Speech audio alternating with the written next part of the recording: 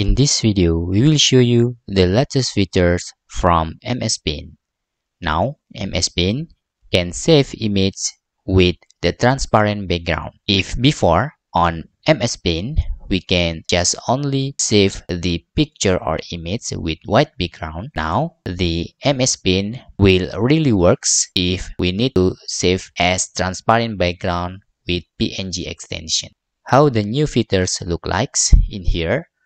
Let's open mspaint. In here, this is my version of mspaint. You can update your mspaint to get these new features. This is the version 11.2308.18.0. You can update your mspaint on the Microsoft Store to get this feature. This feature bring the layers like Photoshop and another photo editor application. If you click this layer, you can see on the right side of your screen, you can add many layers here. And for example, you can delete this layer with white background. So three of this layer is really transparent background. Okay, I will delete all of this layer and open some image. Okay, I will delete all of this. Okay, this is become one, and I will open the some image, this cat for example. And because this cat is one layer, you can see there in here. In the previous video about new features of remove the background, you can see using this feature. In the previous pane, we can remove the background easily, but when we save, we cannot save as transparent background. It's different with this version of mspaint.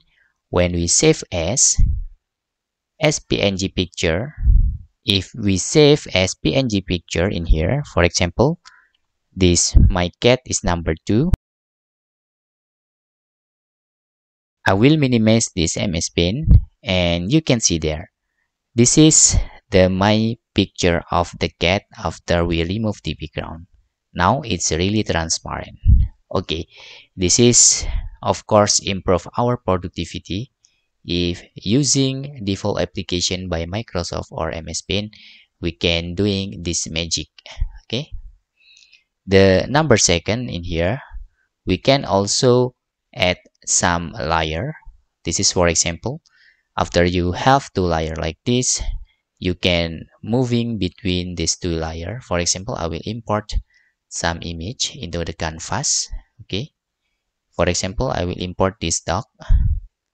When you drag and put in the top, the cat will appear look like this. And of course, using this rectangle selection, you can select the image. For example, I will select the cat and we can moving this part into another look like this, and we can resize using this. For example, using 50%, and voila, you can see here. Then you can drag and drop look like this to moving into another. And that's all.